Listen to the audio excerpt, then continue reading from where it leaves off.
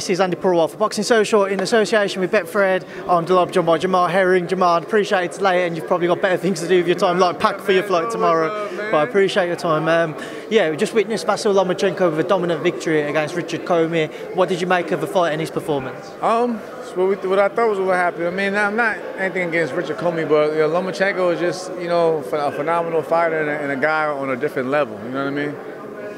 What did you make as the rounds were progressing? He seemed competitive to begin with, but then Loma just became Loma. Yeah, I mean, the first two rounds, because I was calling the fight with my partner, Christina Pancha. Like the first two rounds, I thought we was going to have like a firefight, but then Lomachenko, being Lomachenko, he picked it up, and that ring IQ kicked in, and it was just a completely different fight in round 3 onward.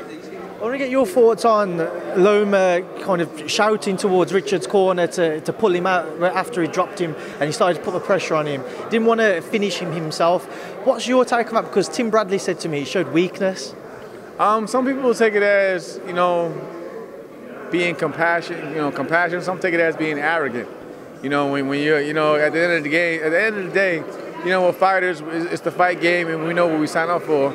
So, of course, they was probably looking at them like it'll look bad on Commey's corner to, listen to what the fighter, the opponent was telling them what to do. So I can understand why they just ignored it and kept, Commey in the fight. Was there ever a point, Jamel, you thought maybe Richard should have been pulled out by his corner? Yeah, but at the end of the day, the fact that he kept throwing back at times, even though he was getting hit with some heavy shots, he kept fighting back. So, that was the reason why maybe the referee didn't jump in and stop the fight. The version of Lomachenko we saw today, Jamel, how much did he impress you? And where does he rank now against the rest of the lightweight division? I think he's in terms of contenders, he's definitely in the top. He's definitely the top dog, for any of those belts. I mean, obviously George Kambosos holds the majority of those belts, but like he's easily she should be able to get a fight with either Haney or Kambosos next. I mean, we still would like to see him fight even Gervonta Davis, but Lomachenko is basically still one of the best fighters in the division, even without a belt.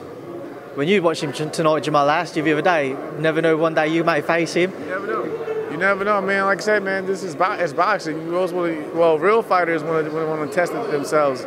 But for me, at the end of the day, I have to earn that right. I have to get back into the win column and build back up. But for me, I look at everybody as a potential opponent, but Lomachenko's a real good friend of mine. I just finished talking to him when he walked in, and I'm just happy to see he's getting back to where he wants to be and where he belongs. So much respect and credit to Lomachenko, and I hope he does get maybe the Kambosos fight. He said he'll go to Australia to fight him, so make it happen. Well, Jamel, leave that then. I'll leave you to enjoy the rest of your evening and get ready to head home. I appreciate your time this week. Enjoy the festive period, and thank you for speaking to me on Boxing Social. Thank you, man. Appreciate you guys.